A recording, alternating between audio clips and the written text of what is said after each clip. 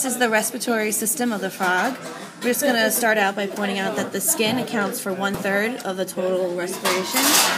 Then we're going to open up the mouth of the frog, and you're going to see the opening to the vocal sac, which leads to the tympanic membrane, which is visible at the front of the frog, and that's what allows the frog to make its ribbit sound.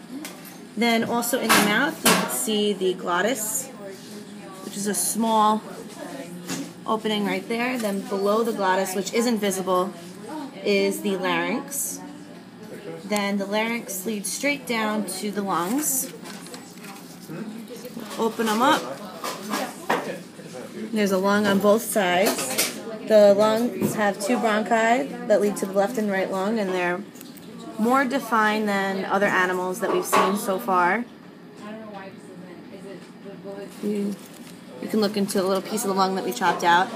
There's more alveoli, and it's more defined, and there you go. And that's it.